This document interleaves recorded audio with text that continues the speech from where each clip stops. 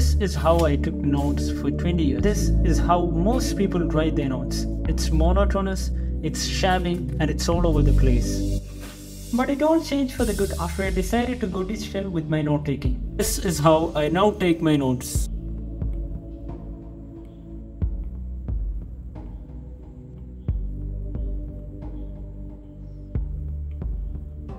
Assalamu alaikum everyone. In this video I'll be teaching you how to create notes like this and change the way you learn. If you're new to this channel, don't forget to hit the subscribe button. I am Omar Mohammed, a final year MBBS student at Government Medical College, Calicut. So let's begin. Okay, so why should you take digital notes? Firstly, digital note taking is way more fun and fancier than the traditional note taking methods. This makes the whole boring process of taking notes really more fun and helps you learn better. Secondly, you don't have to depend on large volume of books and countless pens anymore. With an iPad or a tablet like this, you can access any notes at any time, anywhere you want. Digital note taking allows for seamless organization and searchability. With just a few taps, you can categorize, tag, and instantly search through your notes, saving you precious time. And let's not forget the part of flexibility. Digital note taking lets you easily highlight, underline, and annotate your notes without worrying about running out of space or making a mess. Plus, the ability to sync your notes across devices ensures you always have your information right at your fingertips. So having said that, let's now deep into the two systems of note taking which we'll be covering in this video. The three obvious prerequisites you require for digital note taking are: first one is a tablet, for which I use the second generation iPad Pro 11-inch with 128 GB storage. And secondly, you require a stylus, for which I've been using the second generation Apple Pencil. The third one is a good app. There are plenty of apps out there in the market. I'll be soon making a video on the different apps which are suitable for note taking, so stay tuned, stay subscribed to this channel. Here in this video I'll be covering the two common apps which I use regularly, that is OneNote and Cola Notes. Both of these apps are absolutely free and available on App Store. So there are two ways of taking down notes. You could either take handwritten notes using your stylus, or you could take down text-based notes. The handwritten notes, they are basically the digital version of your traditional notebooks. So the beauty of these notes depend a lot upon your handwriting, the way you format these notes, the colors you can add, and the way you add the different multiple fonts. And I usually go around with 3 or 4 colors to make it look more fancier. The headings have a color. Usually the way I go around with these notes is the headings have a color, the subheadings have their own separate color, and the default text that we use for writing will be black in color. So when you start using the stylus, initially it will be a bit hard to write because the friction is obviously lesser than our usual pen. But as you practice and keep on writing, your handwriting will obviously start to improve.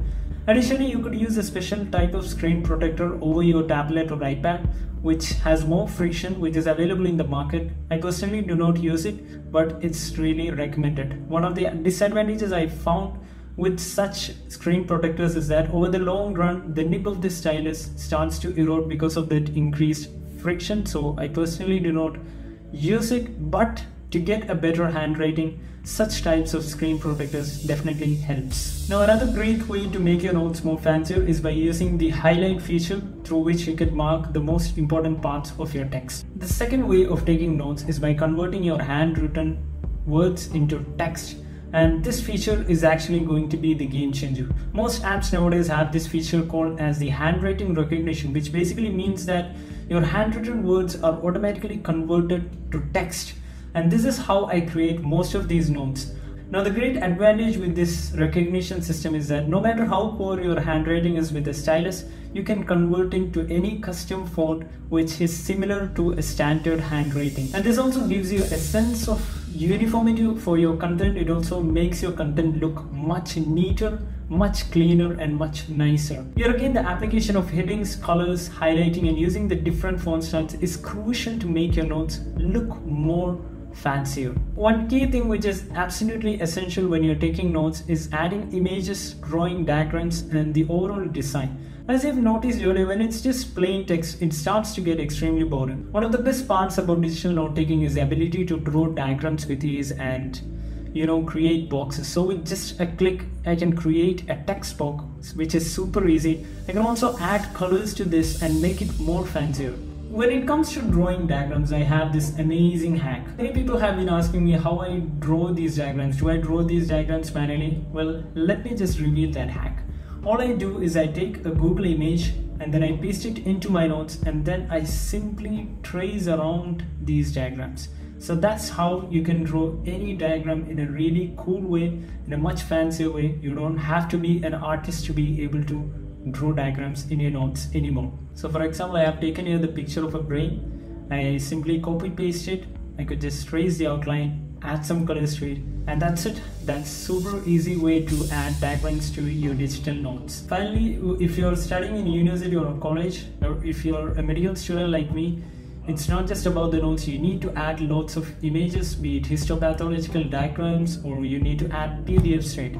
And this is also another amazing thing with the digital notes. With the digital notes, you could just simply add any textbook, any text material. Either you could simply copy paste the text or take screenshots and add them to your notes, which is a super amazing way of linking the different materials which you have learned. And this, I would say, is probably the biggest advantage of taking digital notes, because one of the biggest disadvantages I found with the traditional note-taking methods is that it's very difficult to link different parts, different chapters and different concepts of a subject, or within different subjects itself. But with the digital note-taking method, that is fairly easy. If you want to link one concept or one idea or a chapter with another concept, all you have to do is either paste a link into your note or just add some screenshots of the concept which you need to link. So that's an amazing feature with the digital notes. And finally, the storage of these notes, it's way easier. So I store all my notes here in Lectures by Omar folder. Some of the notes I also store in the iCloud. You could use a Google Drive, whichever is the best. You could use it according to your own convenience. The other great thing about this is I have my iPhone with me, and the iPad Pro and my iPhone 14 Pro are linked. So anytime I want to access my notes in an iPad, I can access it from my iPhone, and vice versa.